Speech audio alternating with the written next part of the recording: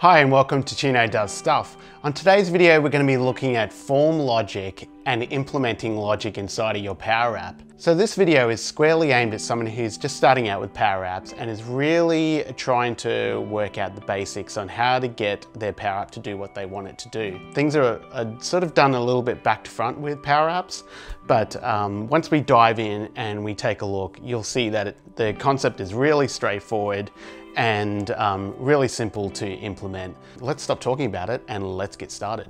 Okay, so let's go for a really simple example today. I've got Power Apps open and I'm just gonna go for a tablet layout canvas app.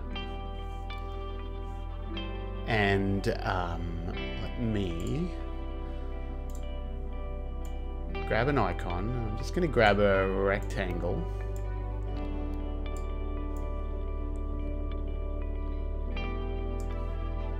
And let us also put a control down. I'm just going to choose a drop down.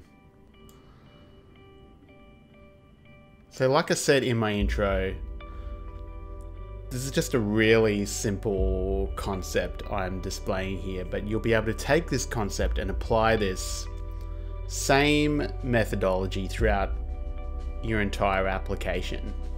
Just going to bake some items in here. First one I'm going to say green. Next item will be blue.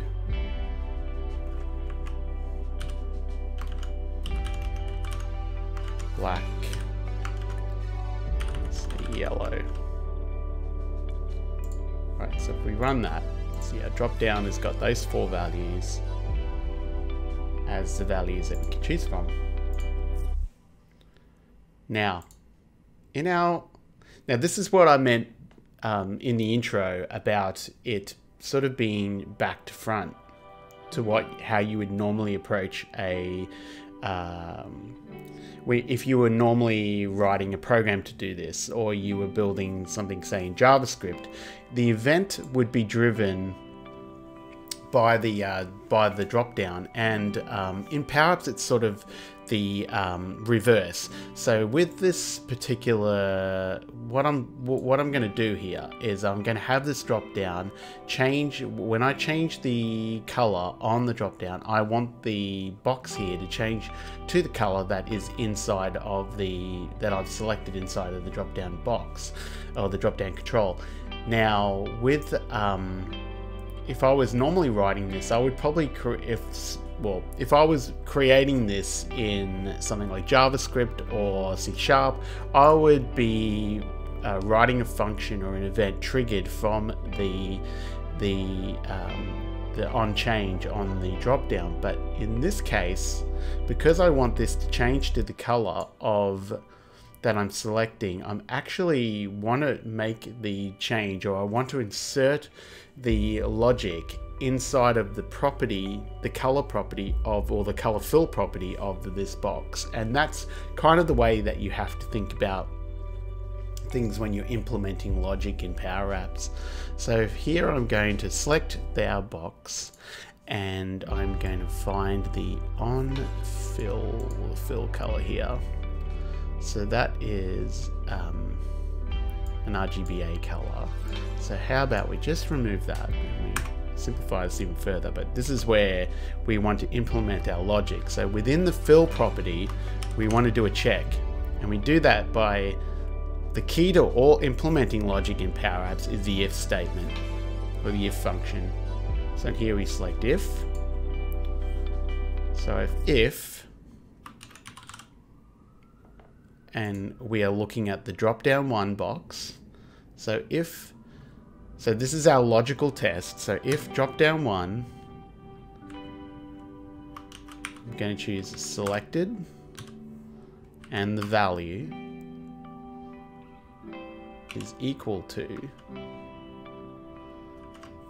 because it's a string that I'm looking at, if it's equal to green, then return the green value, which is, so green is just a built in, I'm referencing the color directly by just saying green. So that's going to return green, the color green, back to this fill property if that is green. Now I could have also gone RGBA and selected the color that way, but just for simplicity, I'm going to go green. Now, if it's blue, let's go back to the box. If it's blue, so I need to do the check again. If Dropdown 1 selected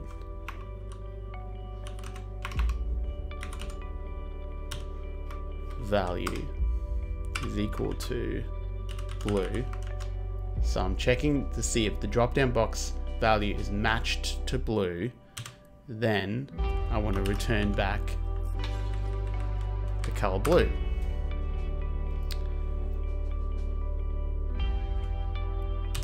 So if it doesn't, if it's not, I want to also check, we had two more colors here, black. So if drop-down 1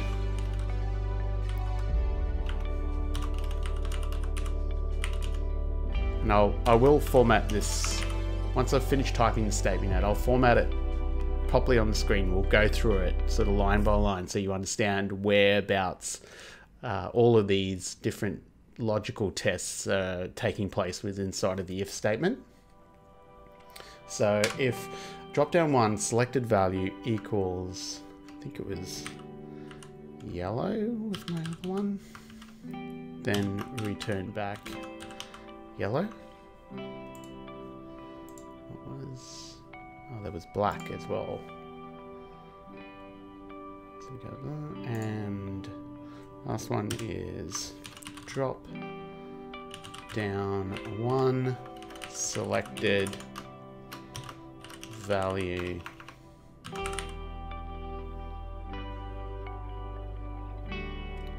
equals black,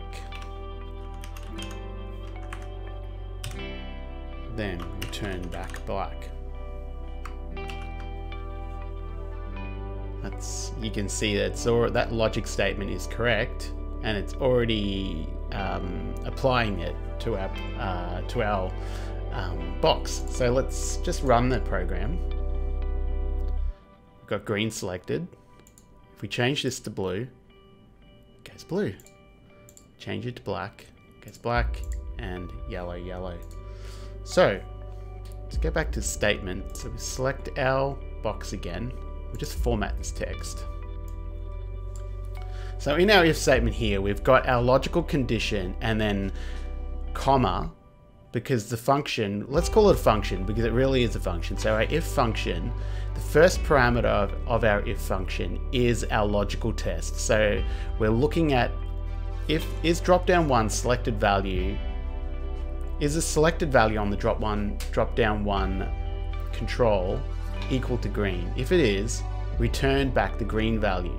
And remember, this if function, we've typed it, or we've applied it to the fill property. Now we can, using this technique, we can do this across any property inside of Power Apps, but for this example we're using the fill. So the first logical test is dropdown 1 selected value equal to green. If it is, return green back, and that applies directly to fill. If we had said something like true, we would get an error because the fill property does not accept, is not a boolean, or does not handle true or false properties. It is looking for a color. So let's put green back. So if that equals to true, then return back that true. We'll return back that value to the fill property. Now if it's not equal to, it continues to execute the if statement, and it goes down here. Now we could have just had a false property here. We could have said something like return black if it doesn't equal to green, but we've got multiple values inside of our drop down. So if this does not equal to true, we can do the test again. So rather than sort of writing an additional if statement nested, we can, Power Apps allows us just to put our new logic condition in as a sort of a nested value here. So if this is not equal to green, then test the drop down value again. Is it blue? If it's blue, return back blue. If it isn't, check if it's green, or check if it's yellow. If it is yellow, return yellow. And if it's black, return black. And that gives us our really simple implementation of logic. Now, the other thing I could do here, let's insert another control. Let's do a toggle.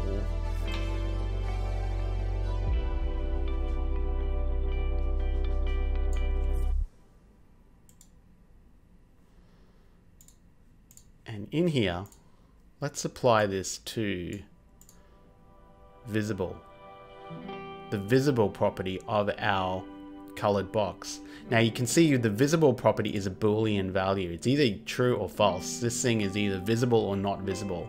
So our toggle is going to be perfect because our toggle returns a true or false value, or it contains a true or false value. So in here, all I need to do is go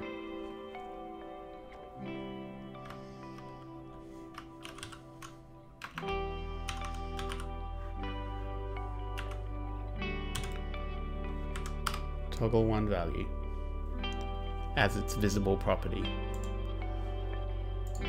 So if we run that, you can see I can't see the box anymore, but if I turn the box on,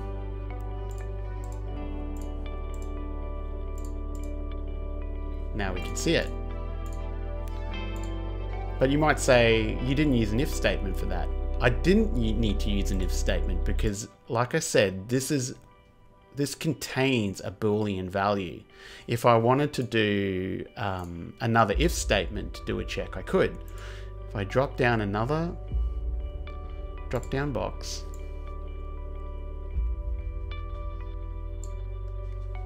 and in here for items, I'm going to have visible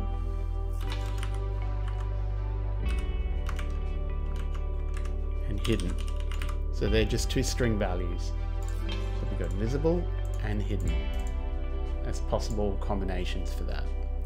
So in here, instead of for our visible, instead of looking at toggle, I'm going to use if again.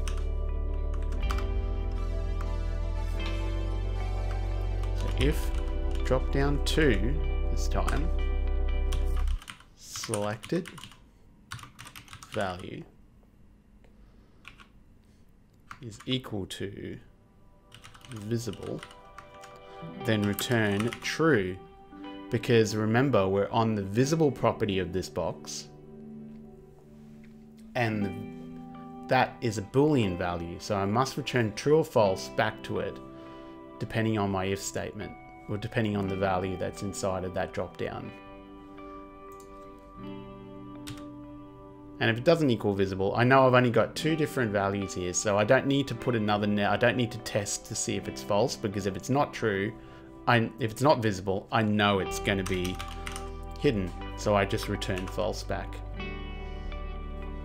Let's check that. I go visible, and then I go hidden. So now we're hiding and showing controls based on other control values inside of our form. So the if statement can also be used for not just applying logic directly to controls on your form. You can do it for, you can insert an if effectively almost anywhere in your Power App. One of the most sort of useful ways to do that would be in something like save button.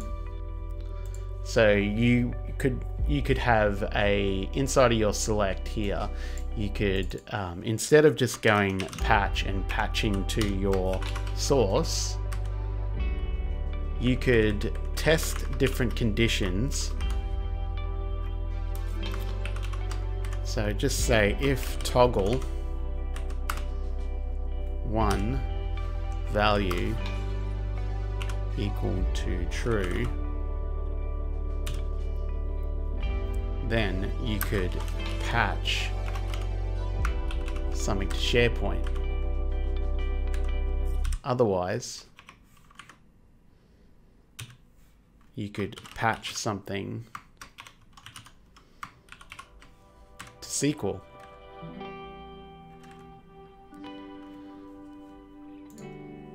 So the if statement is super powerful and super versatile, and effectively the #1 way to apply logic within inside of your Power App application. Give my video a thumbs up if you appreciated it, and I guess even give it a thumbs down because apparently that also helps the channel. I thank you so much for watching. I'll see you in the next video.